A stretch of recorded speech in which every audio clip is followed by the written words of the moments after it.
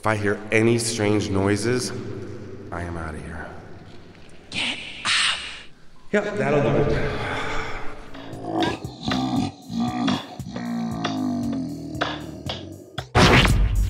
I know you gonna dig this. Get funky with me.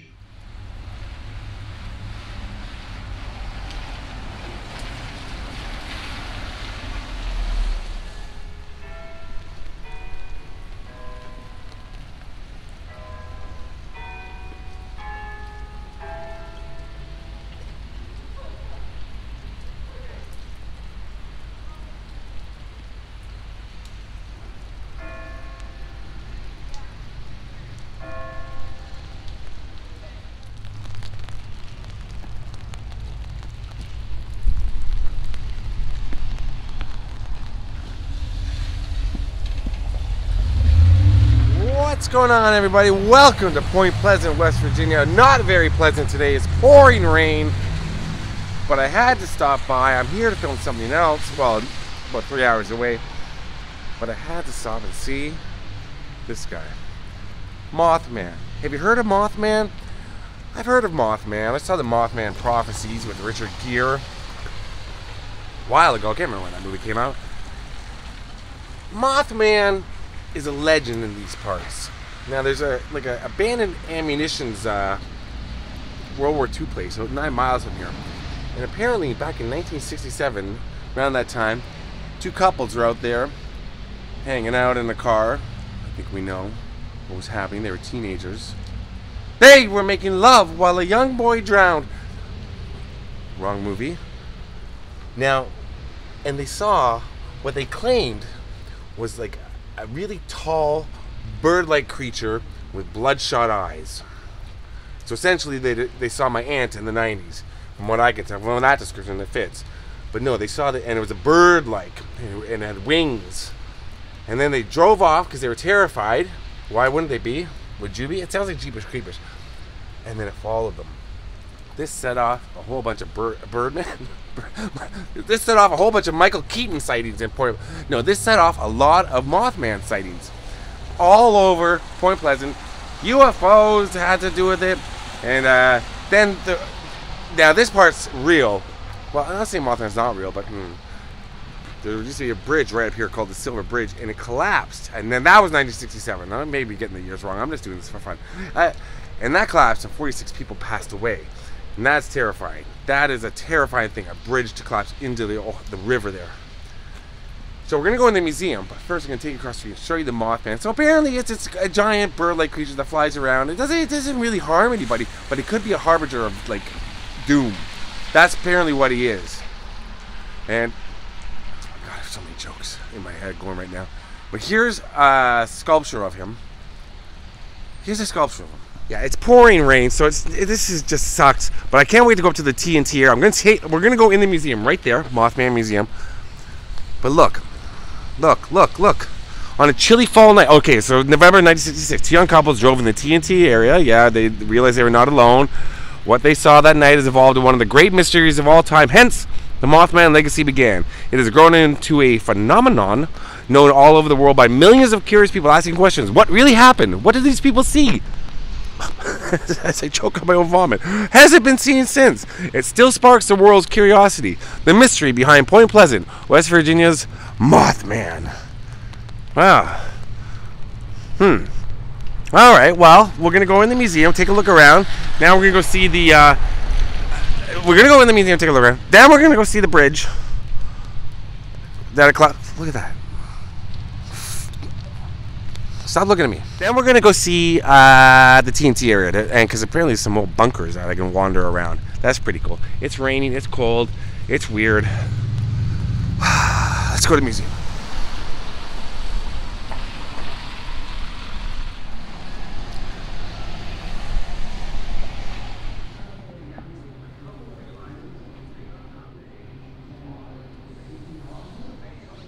Alright, here we are in the Mothman Museum. Look at this. Who or what was the Mothman? An alien, a supernatural manifestation, or an unknown cryptid? What was that noise? So these are all handwritten by a witness. What she saw. They went downtown, they stopped at Dairyland. Well, that's your first mistake, lactose. That'll put you in a bad, bad state. Ooh.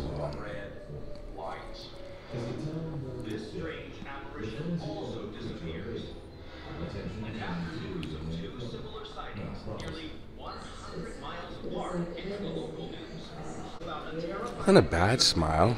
Little orthodontic work would be fine.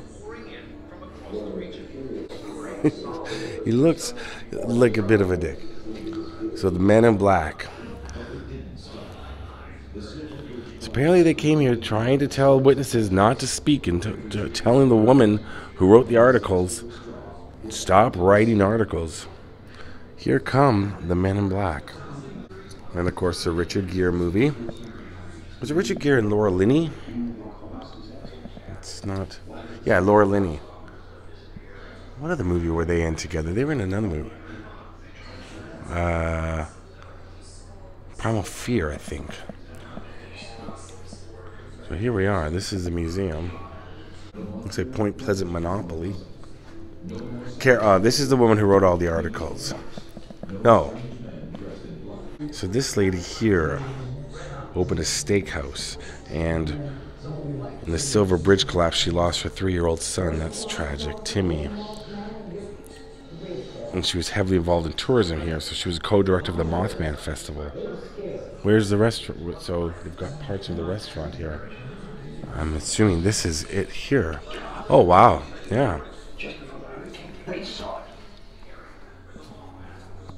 Some tried to come up with scientific explanations for the Mothman.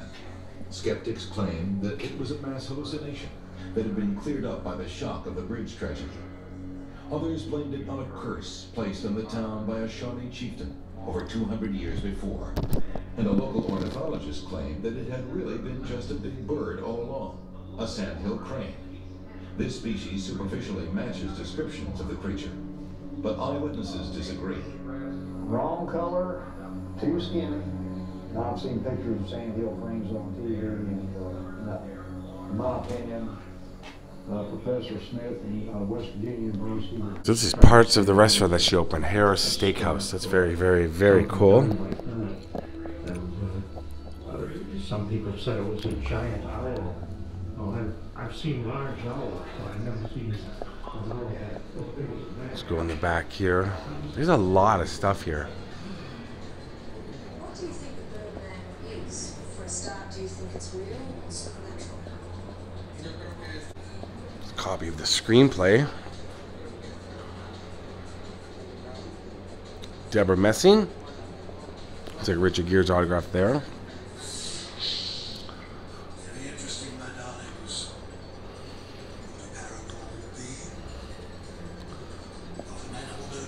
Town lives in fear of the UFO bird. Is the dreaded Mothman poised to strike again? Well, are you?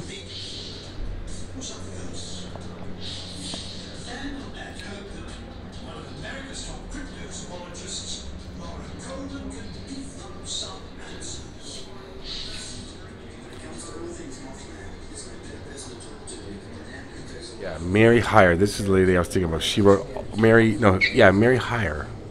She wrote all these, Where the Waters Mingle. I was reading about this.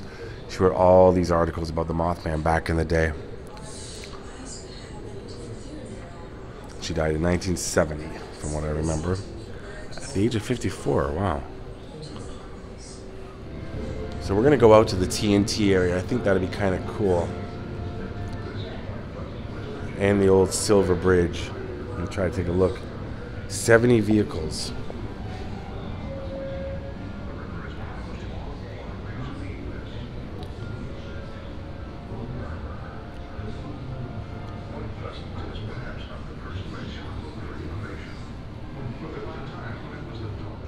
Here's some actual props from the movie. Oh, chapstick. A watch worn by Richard Gere. creepy lip balm prop.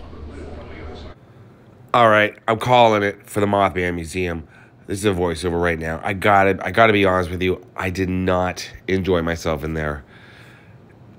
It's a big draw, the Mothman Festival. People go to the museum while they're there, and I think it'd be cool to be at the Mothman Festival when it's held every year. But the museum, when it's based on an urban legend, there's not much you can do. There's not much you can show. It's a lot of newspaper clippings, a lot of props from a movie that wasn't very good. And that's really about it. I was trying my best to make this interesting for you, the viewer, and for myself. I'm pointing. Look at that. What am I pointing at? I don't even know what the way. I was Laura. Oh, that's Laura Linney's costume from the movie, and I was most amazed at how tiny she was. That was one thing that started me. Like, that's a tiny, tiny little costume, and Laura Linney fit in it. Anyway, I got to get us out of this museum, and we're gonna walk over. The town itself is really beautiful, and the Silver Bridge story is very sad, and we're gonna walk over there now. And again, I'm going to take you, like I said, I'm going to take you to that TNT area, which is really cool. It's abandoned mines. And what I really found interesting or funny is this article, because I looked up a lot of articles on this, and one of the first articles I came across was this. As you can see, it reads, couples, that's the two teenage couples that were out there, the TNT area, see man-sized bird, creature, something. So the punctuation with the exclamation mark made me laugh, but I was reading it as like a world-weary editor who's just like, couples see man-sized bird, creature, something. I don't know.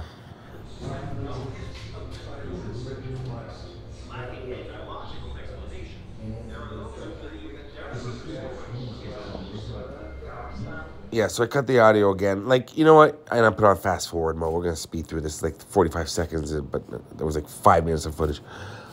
If you're into the Mothman stuff, it'd be interesting to you. It doesn't play well on video to show a bunch of newspaper clippings. What are we looking at?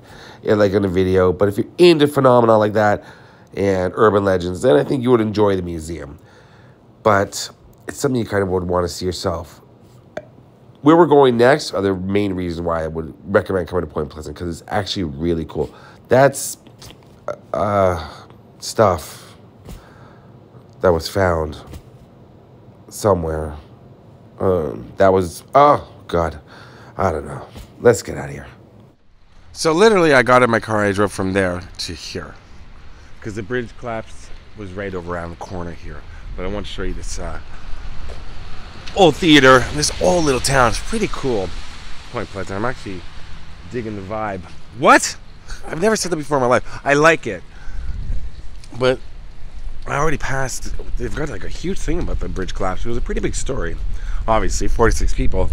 And apparently people saw the Mothman just before it collapsed. So that's what this has to do with the story. That's a big part of it. So where's that thing I saw? Right here. Here we go. Let's read the sign.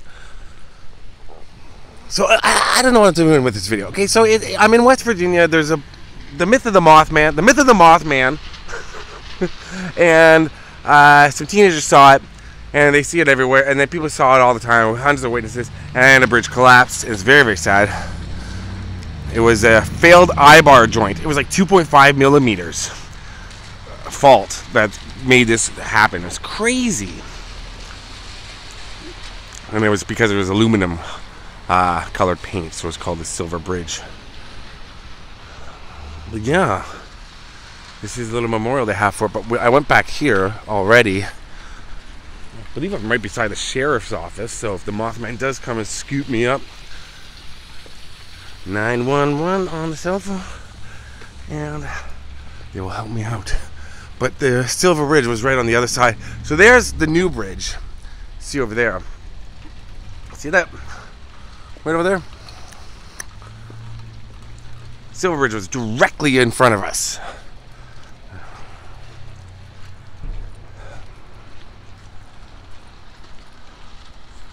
Crazy. I thought I'd be wandering around looking for where the Silver Bridge was. My friend told me that you could see parts of it in the water still.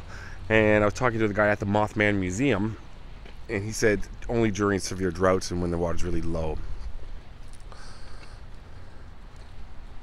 Oh wow, lots of rocks. So it was right here where the Silver Bridge collapsed.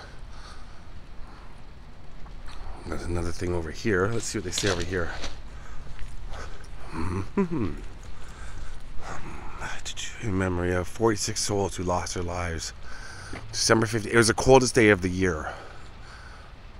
At that point, I know that. And it was the biggest bridge, the most amount of fatalities from a bridge collapse at the time as well. We're on the other side. Well, but there's the new bridge they built. So they didn't build it in the exact place. But I guess there's got to be some way to get over on the other side of that wall when the water's very high right now. In the summertime, I guess, and you can see parts of the bridge still submerged, like just like one pillar or something. And it was during rush hour when it happened. And I always find that interesting when they call it rush hour in small towns. Like, rush hour does happen in small towns. I get stuck in it. And it can be more frustrating than like Toronto or LA, to be honest. It can be really a lot more frustrating because it's such a small area with a high concentration of cars in these little towns. And but like I can't imagine rush hour in 1967, but wow, that'd be that crazy. But they called it, they said it happened during rush hour. Where are they coming from on the other side? I don't know what's on the other side. All right, now we're gonna go up, find those abandoned bunkers. The rain is kind of subsided, but not much.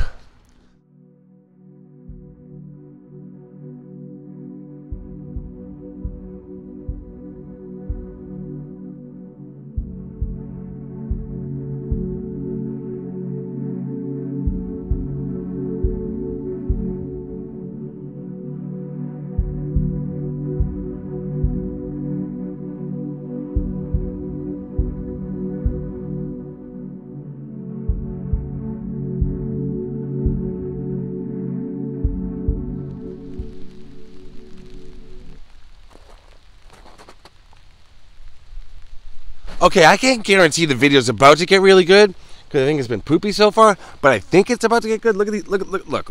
Okay, this is the TNT area. Turn right onto Potters Creek Road. Done. Once in the wooded area of Potters Creek Road, that's a sentence on its own. It doesn't with no punctuation. Okay, I'm in the wood area. Keep an eye to the right for inlets. I did. About the 7th inlet, there will be a guardrail with spray paint on it.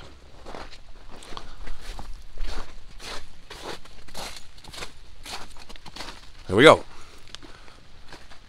Park there and go around the guardrail. To the right, there will be a bunker, and to the left, a pond. There's a pond. Let's find the bunker. This is apparently where the kids parked and where the Mothman came. No ATVs allowed. So we're gonna. Oh, God, I hate leaving. I'm in the middle of West Virginia, leaving my car on the side of the road. I know there's no alligators out here, but bears in West Virginia? Come on. They're not hibernating right now. What am I doing? And no, if they're going to hibernate in a bunker. Where's the bunker? Now it looks like... Okay. Why am I whispering? Yo, oh, God. This is stupid. Where's the bunker? Archie? Okay. How far up do I have to walk to find this bunker? I hate leaving my car when I can't see it, when it's in the middle of a road somewhere. Oh my God, I think I see something. Holy Jesus. What is it? It is a bunker. Oh, no. I can see it. There's got to be no one out here, right? Like, oh no. Oh, no. No. I'm not kidding. This is the middle of nowhere, going into an old abandoned bunker. If this is my last video, Shady, I love you. To my sister, I love you. To all my viewers, thank you for watching. What else? Steve, Graveyard Guy, you can take over my channel. Transfer the subscribers to yours. Yeah, and then Steve, you can make a video about my grave. That's what we have. That's our pact, right, Steve? Whoever goes first. Let's go into the bunker. I don't want to. Look at the size of this lock, but it's open. All right, let's go. You've got to be kidding me. Holy shit. What?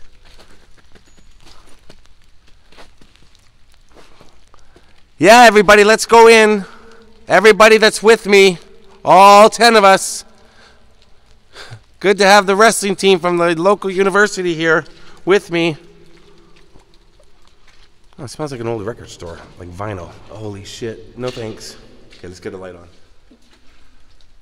Hello? Oh, okay, I can see. There's nothing in here. Okay, it's just all spray painted. Oh my God, this is crazy. This is a World War II bunker. If I hear any strange noises, I swear, listen to that. If I hear any strange noises, I am out of here. If I hear any strange noises, I swear to God. What is happening? This is crazy. Look at this. This would be where the Mothman would hang out, I would assume. Right? Wow. This would not be a great place to bring. Hello. Echo. Fuck you! Fuck you too! Wow. Well, I'm in a bunker in West Virginia in the middle of the woods. Are you happy, you two? Are you happy? This is the content you want. And this is what I'm bringing you. Oh, follow Mothman Travels on Instagram. No, follow me on Instagram. Haunted Hearing Odontus YouTube. Ugh. ScottonTape YouTube. I didn't bring anything to write.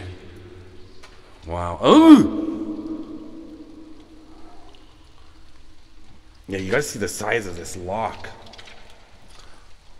Look at that. And apparently they don't care. This is part of it. So this is the abandoned bunker. Alright. Well, I don't think I explained the whole Mothman thing properly. But this is where he was first spotted, somewhere around here. There hasn't been any sightings for a long time from what I know. But, you never know. Mothman could be back very soon. Very soon. I had nothing to follow that up with, really. I don't have a Mothman mask. Mothman mask! That's a nice little pond. It's not frozen over, so we can't skate it. My car's fine. My car's still there. Look at this. Wow. There we go. Alright, well, sometimes I ask myself during the filming of a video or after, is this a video? Is this something? And I've got hundreds sometimes that I haven't put up. But I think this one I'm going to put up because I had to go through this. And you're going to go through it too by watching it. Hopefully you're still around. And like and subscribe. It's pouring rain, freezing cold. So I went through a lot to make this video. Is it something? I don't know. No Mothman. Oh. Alright. Peace out.